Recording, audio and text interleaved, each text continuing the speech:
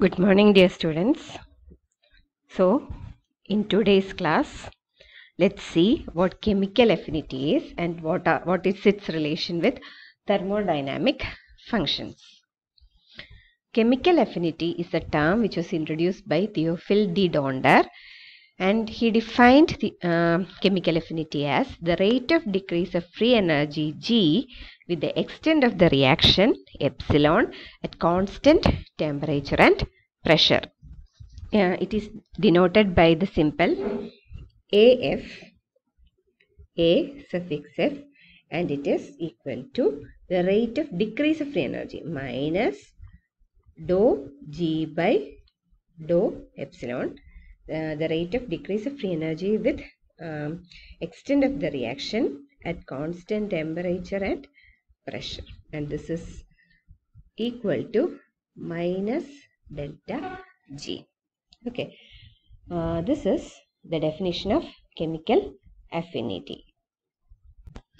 Now we have to derive the relation between thermodynamic functions and the new term chemical affinity. Okay, so let's first consider the free energy change, Gibbs free energy change G and its relation with chemical affinity AF. Okay, so what is G? G is free energy, and free energy is a function of temperature and pressure. When we are considering free energy in the case of a chemical reaction, it becomes a function of the extent of reaction also. So far we have been discussing thermodynamic functions, not within the context of chemical reactions, but within the concepts of chemical processes. Chemical processes and chemical reactions are different. Chemical processes just involve a change of state from state 1 to state 2. But in the case of chemical reactions, entirely different new products are formed. In such a case, we have to introduce the concept of extent of reaction to deriving thermodynamic functions. Now, in this context, we can say G is a function of temperature, pressure and extent of reaction epsilon.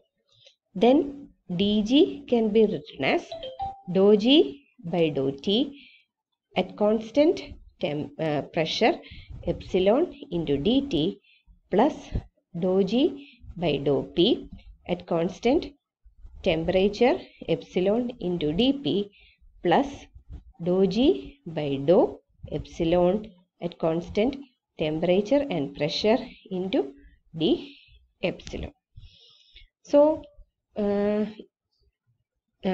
so far we have learned that dou G by dou T at constant pressure is minus S. Let's substitute it here.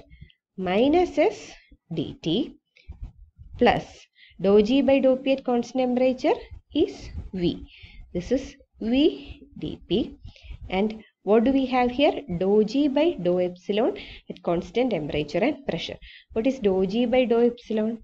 This is the definition for chemical affinity. Chemical affinity AF is equal to minus dou G by dou epsilon.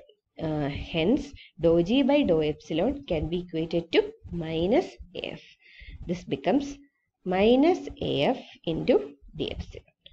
Now we have an expression for G in terms of the extent of reaction. dG is equal to minus S dt plus VdP minus AF into d epsilon. Let this equation be equation 1, which gives a relation between Gibbs free energy change and extent of reaction. Now let's see what is the relationship between Helmholtz free energy change and chemical affinity. Okay. G, we know that G is equal to A plus PV. This is the relation between Gibbs free energy change and Helmholtz free energy change. From this, what is A? A is equal to G minus P. Therefore, dA is equal to dG minus PdV minus VdP. Okay. Now we have equation 1 which gives the expression for dG. Let's substitute it here. This is minus S dt plus VdP minus AF d epsilon minus PdV minus VdP. In this, we have V plus VdP here and minus VdP here. They cancel out. What is left is minus S dt minus PdV. I am rearranging the equation. Minus AF d epsilon. Okay. We have an expression for dA in terms of chemical affinity and extent of reaction. dA is equal to minus S dt minus PdV minus AF into d epsilon. Let this equation be equation number 2. Okay. From this, what is dA at constant temperature and volume? That is equal to dt is 0, dV is 0. Therefore, dA at constant temperature and volume is AF into d epsilon, or dou A by dou epsilon at constant temperature and volume is minus AF, or it is equal to delta G. Okay. Now let's move on to the relation between, what is this? That is enthalpy. H and AF. H and chemical affinity. We know that G is equal to H minus Ts by definition. So dG now becomes, now from this, what is H? H is equal to G plus Ts. So now what is dH? dH is equal to dG plus TDS plus SDT. For dG, we have the expression equation number 1 minus SDT plus VdP minus AF d epsilon. Let's substitute it here. This is minus SDT plus VdP plus minus SDT plus VdP minus AF d epsilon plus TDS plus SDT. Okay. So here SDT and SDT cancel out. What is left is VdP plus TDS minus AF d epsilon. This is the relationship between H and dH and chemical affinity. Let this be equation number 3. Like we did before, what is dH at constant pressure and entropy? This is equal to minus AF d epsilon, or dou H by dou epsilon at constant P and S is equal to minus AF. Now, the fourth term is U and AF. What is the relation between internal energy and chemical affinity? For that also we have to start with G. G is equal to H minus Ts. H is U plus PV and minus Ts.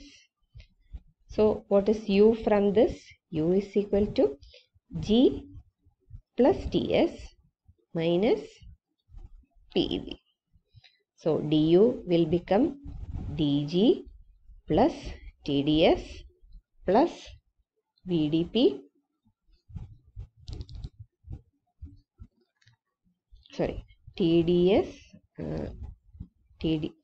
TDS plus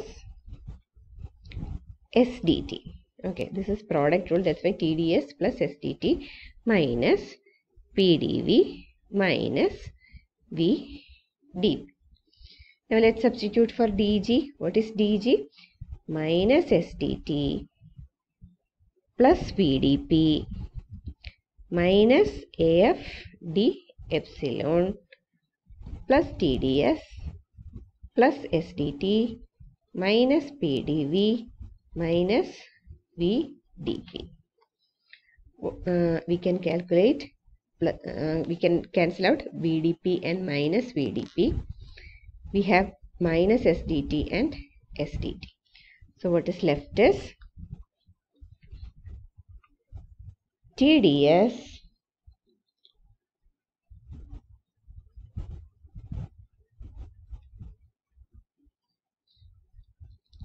minus PDV minus AF D epsilon. This is the expression for du in terms of chemical affinity. Let this be equation number 4. So what is du at constant S and T, S and B?